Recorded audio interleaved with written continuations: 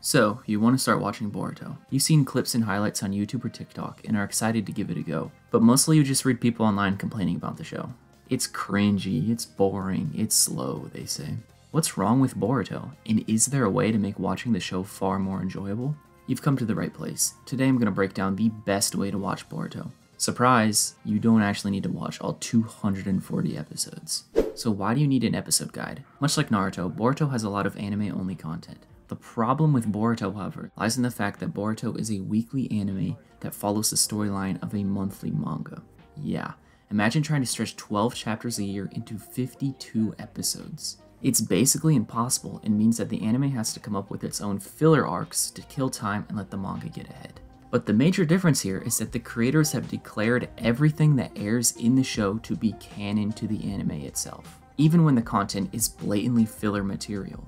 These arcs are called anime canon, and many of them have heavy pacing issues, bad writing, and just feel lackluster. Some arcs are weaved into the manga plot and become important to the story, while others just aren't worth your time. This makes it quite complicated to watch, with no clear line between what's important and what's filler. That's where I come in. I've compiled this list to help people get the most out of Boruto, helping you get to the best arcs as quickly as possible without missing any key plot points. This is by far the most streamlined way to watch Boruto and considerably cuts down the time commitment. Without further ado, let me show you the complete guide to watching Boruto.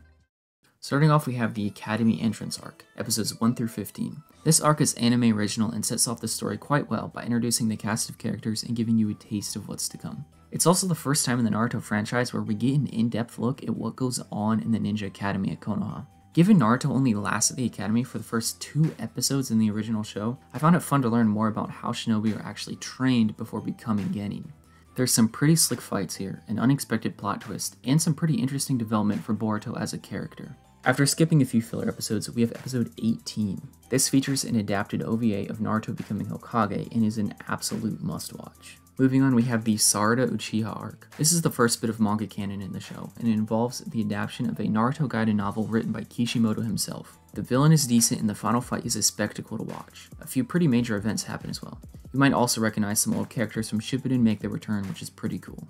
Next comes the school field trip arc, and it's a return to anime only content. I'm gonna be honest, this one is pretty boring and I'd recommend skipping it if it weren't for another anime arc far down the road that directly involves the characters exclusive to this arc. At this point, you should kind of have a feel for the show and know whether or not you like the anime canon. If so, then by all means watch this one. However, if you choose to skip it, just know that Sarada copies a jutsu from one of the ninja she fights, and tends to use it later on in the show. But that's about all you missed. Some people like this arc, some people don't, but it's pretty optional. Following that is the graduation arc. Now this may be anime exclusive, but it's definitely not to be skipped. Boruto and his classmates get some heavy character development here, and grow as ninjas as they battle the shinobi of the previous generation. Boruto's resolve is tested to the limit, and there are plenty of iconic callbacks to the original Naruto training arcs. Next is episode 39, which officially marks the start of the Boruto manga with technically chapter 0. This is a one-shot by Kishimoto that gives us the backstory to Mitsuki and his origins. It's a phenomenal episode and to this day still one of my favorites in the whole show. After skipping a handful of episodes, we finally arrive at the Chunin Exams. Congratulations, the main storyline is finally starting. This arc covers chapters 1 through 10 in the manga.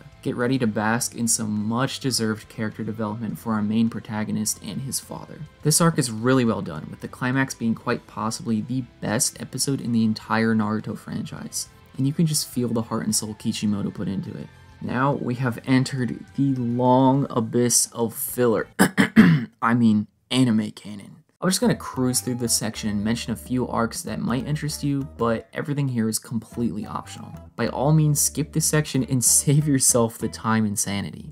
But if anything I mentioned piques your interest, then I'd recommend checking it out. Episode 70 is the Metal Lee episode. If you're a fan of Rock Lee, Might Guy, and the 8 Gates, then give it a watch. Episode 71 through 92, Mitsuki Disappearance. This arc's popularity is pretty split amongst the fanbase. Some say it's amazing and others say it's bad. If you like Mitsuki and want to see him grow as a character, then give it a watch, but be warned, it's very long and has serious pacing issues. Episodes 93 to 95, Parent and Child Day. This is a super funny and wholesome arc that adapts a Shinden novel by Kishimoto. It's all about funny interactions with parents and their children. Episode 104 is the Mitsuki episode. This is just a wholesome filler episode involving Mitsuki and a cat that the Boruto fanbase is obsessed with. I'm basically obligated to mention it. Episodes 120 to 126, One Tail's Escort. This arc involves a lot of familiar faces and reintroduces a villain previously featured as a major threat in the Chunin Exams. Episodes 127 to 136, Time Slip arc. This arc is also quite controversial, but I'd give it a watch because it's a huge blast of Naruto nostalgia and really hits you in the feels. It also reaches a final conclusion for that big bad villain. Whew, you made it. Glad to see you on the other side.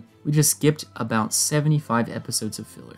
It's time to celebrate the return to manga canon with the Mujina Bandits arc. Now this arc only covers chapters 11 through 15 in the manga, but an anime canon prologue was attached to give more context to the villain and slightly alter the manga's telling of the story. All I'm going to say is things really heat up in this arc. We are approaching the best of Boruto.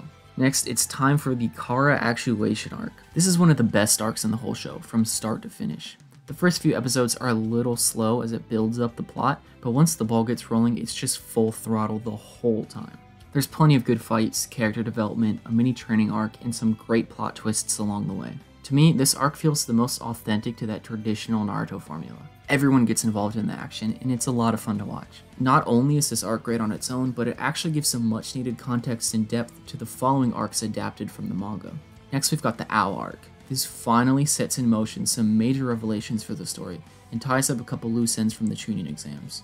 And while it starts answering a few of our long-awaited questions, it also raises many more too. I love this arc. It's a really great display of what the series is capable of when it's at its best. The animation here is superb, the storyline is exciting, and the villains are excellent. Finally, we have reached the Kawaki arc. Remember that guy from the very beginning of episode 1? Like, the very beginning? This is his first introduction, and I'll be damned if he doesn't make the show the most hype it's ever been. This arc covers the majority of the manga's content and is cram-packed with the most action and drama we've ever seen in the show. I'm gonna be honest, this is one of my favorite arcs in the whole Naruto franchise. I'm not even kidding. The stakes are the highest they've ever been and the fights are amazing. Plus, the much needed darkness and grit from the original Naruto finally makes its return here. You're gonna go through a roller coaster of emotions with this one. And that's it for the manga adaptation. At this point, you're all caught up with the main story. You can now pick up the manga and start reading at chapter 55, which will begin the Code arc. Alternatively, if you're still craving more anime content, there's a few more anime canon arcs left you can watch. The Chunin Re-Examination arc has some really fun fights, and Path to Becoming a Ninja is short but surprisingly dark and emotional. I personally have not started the ongoing Great Sea Battle arc in the anime yet, but I've heard people say it's pretty good but a little slow. It most likely won't have any impact on the story and will go down as skippable, but I currently can't say for sure until it finishes and I watch all of it. So to summarize it all up, here is the full list. The rest of the episodes not mentioned here are just generally poor quality and have no influence on the overall story. And it sucks because these are the episodes where the show garners a lot of its hate from.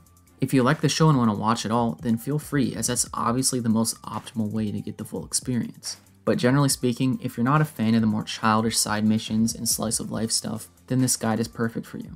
Well, that's about it. Make sure to drop a like and subscribe if this helped you out. I'm trying to build up my channel from the ground and will be doing more Boruto content in the future. Feel free to add the video to a playlist or your bookmark so you can return here at any time. Thanks for watching.